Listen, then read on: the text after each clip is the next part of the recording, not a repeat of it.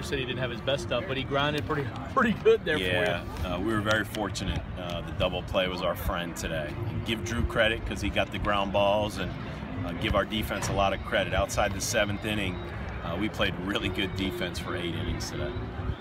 When he seemed like a postseason atmosphere. Yeah, I loved it. I told Sean it was my favorite day of the year. You knew that football crowd was going to funnel over here, and you love seeing all the people standing around. The seats were filled. So great weather, and we really appreciate it. We hope tomorrow they come out again.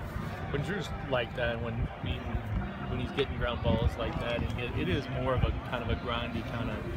He's just that kind of gritty kid, isn't he? Yeah, it shows his growth as a pitcher. He doesn't let, where earlier in his career, the little chop ball that becomes a hit and a ball that falls becomes a hit, and he used to let that get to him. And I always say to be a starter, you gotta pitch your way out of jams, and he pitched his way out of several today.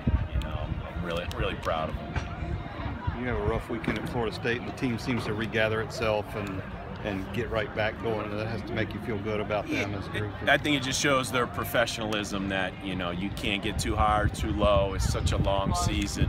We realized at Florida State, we had a chance to win the Friday game and it slipped away, and we played well, won the Saturday game, so it was really a pretty good weekend other than Sunday afternoon.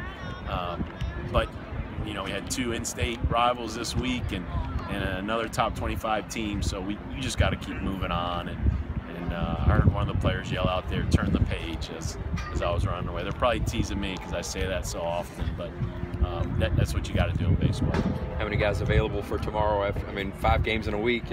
Is it depleting at all? No, it's been 4 quality starts, so it's not like we had a guy knocked out in the 3rd. We've had 4 quality starts. Our bullpen's been efficient, so we got plenty of guys. I know Coach Williams feels good, and I know those pitchers are chomping at the bit, and let Funk give us a quality start and let the bullpen do its thing.